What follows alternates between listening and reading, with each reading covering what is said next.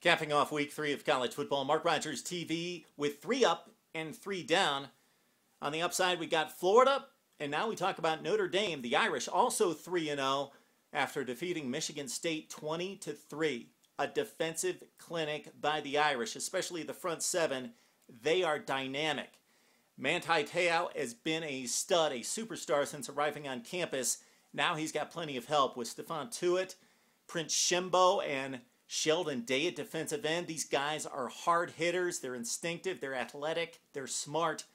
They spent Saturday night in Michigan State's backfield. It was amazing to watch. This secondary has been ravaged by injuries, but it held up. It was physical, jammed receivers at the line. It was a complete shutdown. 237 yards allowed to the Michigan State offense by the Notre Dame defense. The offense was not spectacular, but it was efficient. What's different in 2012?